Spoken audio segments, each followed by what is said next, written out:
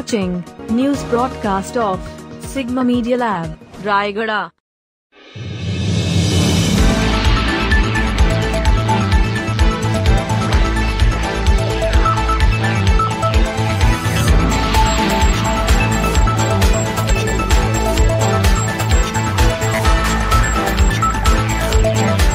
Rayagada District. On the 8th of August 2022, the temporary pole washed away in rocky floodwater current of River Jhanajabati. The communication between Podamari and Kumbhikota has been broken off as a result. Villagers in Podamari remain segregated. This temporary pole has been swept away in Jhanjabati River's current due to the rain that has been falling in the upper reaches since the previous night. The traffic during periods of heavy rain has long been a source of concern for the residents of Podamari village. Despite several demands from the Kumbhikota Village Panchayat and residents of Podamari village in Rayagada District Sadar Block for the district government to construct a paved road and a bridge over Jhanjabati River.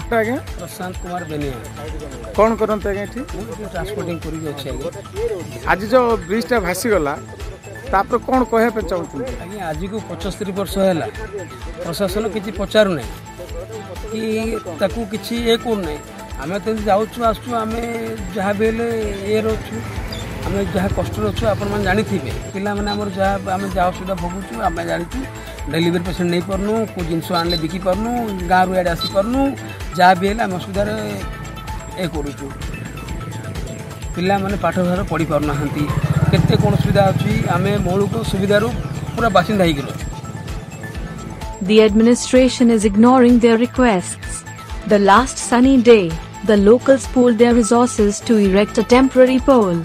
Jhanjabati River has been running at a high level since this morning, making it impossible for the residents of Podamari village to cross it to get to Kumbhikota, while others who depend on the district head office are experiencing a variety of issues.